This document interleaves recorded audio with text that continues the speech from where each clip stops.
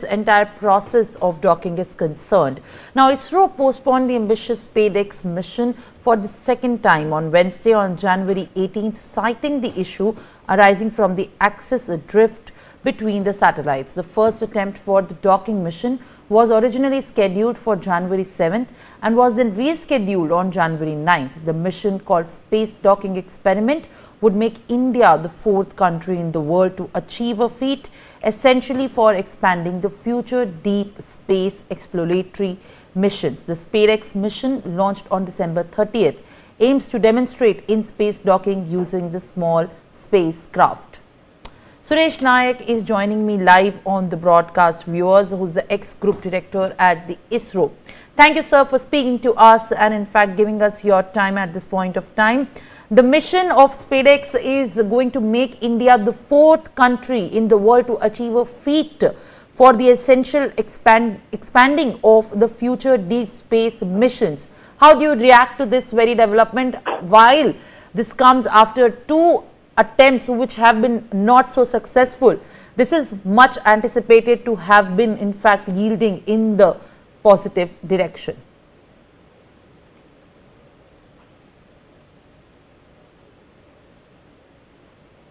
Already the earlier speaker has explained the background and the procedure in detail. So now I would say that these two postponements are actually required to be made because after spending so much of money, about 125 crores plus 250 crores, and after so many 10 years the work is going on, we don't as far as possible want to take any risk at the last moment, and we are at the last moment now, and whatever time is required to achieve the success, we have to give it, because finally the success of the mission is most important.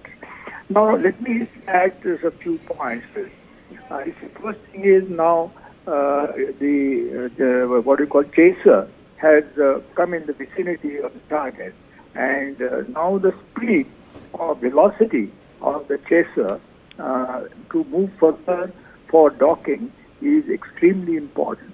It has to be low velocity to avoid any contact, with the target, which will damage the whole mission. So now the velocity will be kept to about 10 millimeter per second, and then slowly it will dock. With these two will dock. I will also like to add that the primary objectives were mentioned earlier, as for this is for space station.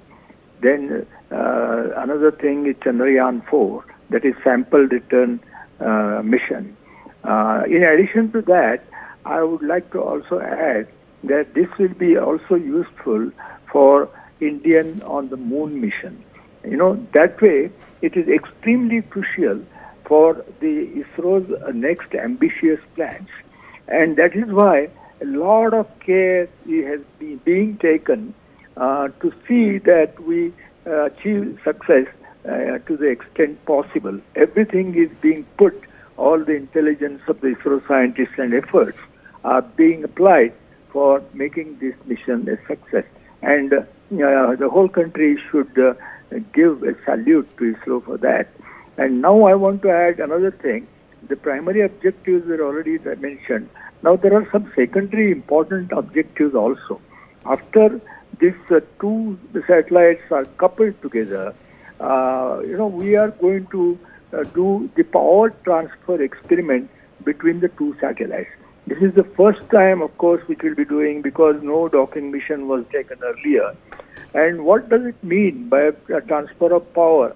It means that power from chaser to power from target and vice versa is made possible by means of connectors on the interface side of both spacecrafts. And what happens is, sometimes it so happens both the satellites have got solar panels on them to give the electricity, but one of them may get a little excess power, another one may be in deficit of power. So in that case, the power management system on the satellite will automatically adjust the power distribution. This is a very important experiment which will be performed on this experiment. Then in addition to that, why ISRO's missions are always low cost is because we also combined on that a robotic arm deployment and redeployment. In the sense, there is a robotic arm which we already tried, ISRO already tried to see that it opens up and it again closes. So this also will be useful in Chandrayaan 4 mission for picking up the samples of soil and rock pieces from moon. So you see, now so many objectives are combined in one mission, and that is why this particular thing is a low-cost mission. Another thing which I would like to add is this particular mission is interesting in a way that actually, all future multiple launch missions with a common objective. For example, I already gave a sample return motion. There will be 2 launches and common objective of getting the samples back. Then space station, building and operation of the space station. So multiple launches are required. So like that, Chandrayaan, Indian on the moon also will require multiple launches. So wherever multiple launches are required, this docking is an essential technology which ISRO should adopt.